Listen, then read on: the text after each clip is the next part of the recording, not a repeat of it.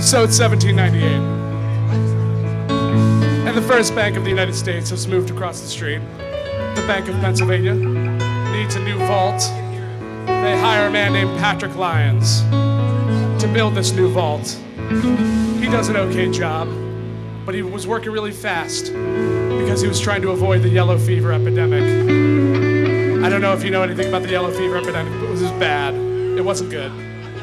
So he worked fast, and he got this job done fast, and he left town. But no sooner had he left town than it turns out this vault was robbed. But what's crazy about this vault being robbed is that nobody actually broke into the vault. It's almost like somebody had a key to the vault.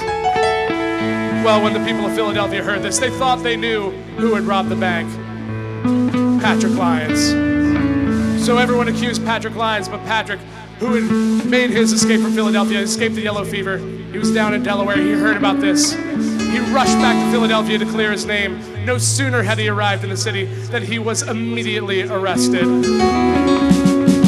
He professed his innocence for months and months, claiming that it was in fact a man named Isaac Davis who would come in to watch him build this new vault.